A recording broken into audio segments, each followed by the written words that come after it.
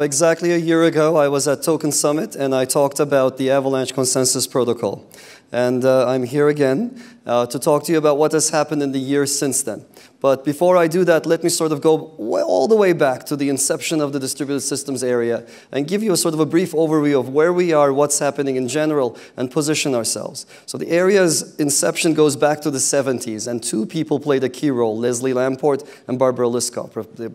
They're both PhDs, and they both have Turing Awards, very well-deserved ones. And they established a family of protocols that we see deployed in permissioned blockchains and permissioned consensus protocols. So these are protocols that we call classical, and these dominated the scene for about 30 years or so. And in 2009, Satoshi Nakamoto came by. He looked at these protocols and said, these are too fragile, and they don't allow open participation. So I won't be able to build a public blockchain with them. And he came up with his own protocol known as the Satoshi Nakamoto protocol, based on the longest chain rule. So this, of course, has served us very well for the last 10 years, except, of course, we're seeing now it putter out. We're seeing its scalability problems. We're seeing the leak of value from the ecosystem. And last year, a team that calls itself Team Rocket, nemesis of Satoshi and Pokemon, came up with a new protocol called Avalanche. Avalanche combines the best of both worlds. It's robust, like Satoshi Nakamoto's protocol. It's scalable, like none other. And it has quick finality, about a second of finality. Within a second, things are confirmed forever. It has very high throughput.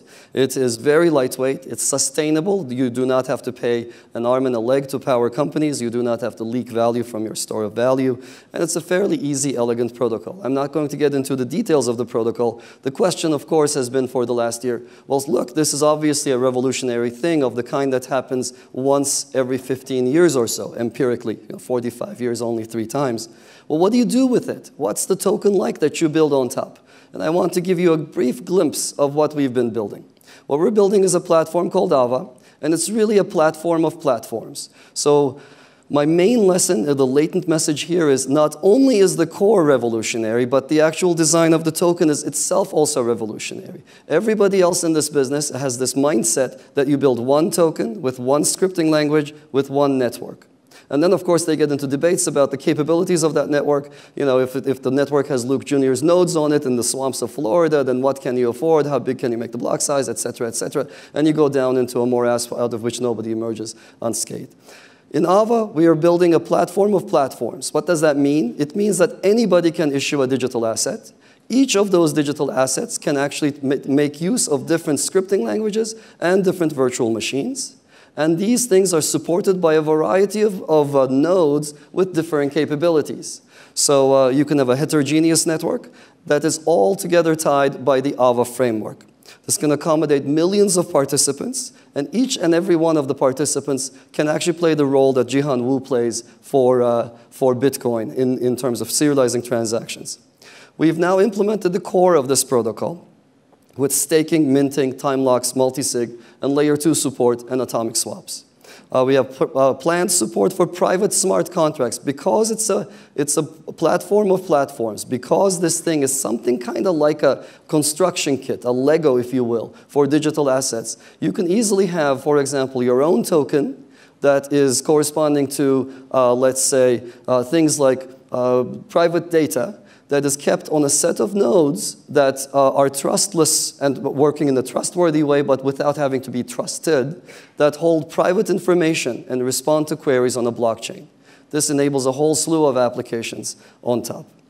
And the system provides governance for key system parameters. Crucial things like the minting rate can be modified with user if there is social consensus. So we're building and ready now, this is my big announcement for today, for a private testnet. This is called the Alpine Snowstorm. It supports payments, digital assets, and governance. And those of you who are interested in what I'm about to show you should feel free to get in touch with me. I want to show you a quick video of what this system looks like. That's our Genesis Vertex. This is the system in production. We made this movie last night.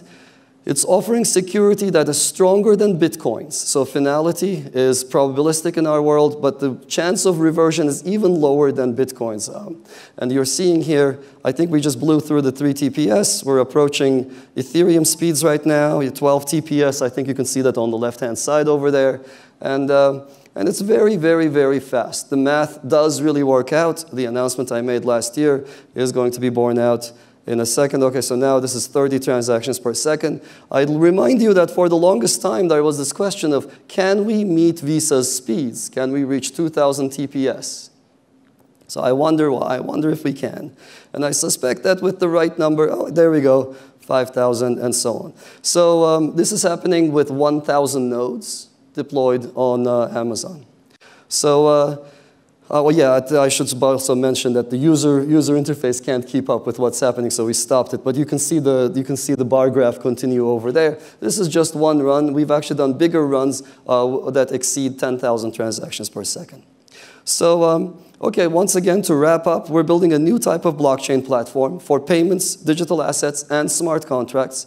And at the core of this lies this innovative consensus protocol that provides unprecedented decentralization. It admits millions of participants to play a role in the protocol, provides very high security and immutability. It provides very high performance and scale. So those of you with demanding needs should come to us. But not only that, at the next level up, we have an innovative system model that is not shared by anyone else.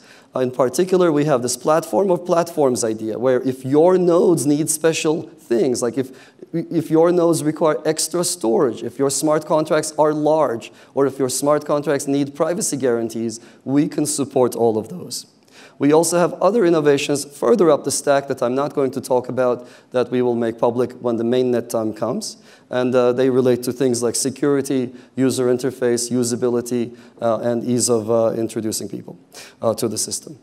If you want to get in contact with us, please come and join our Telegram group or follow us on Twitter or contact us through this email, contact@avalabs.org.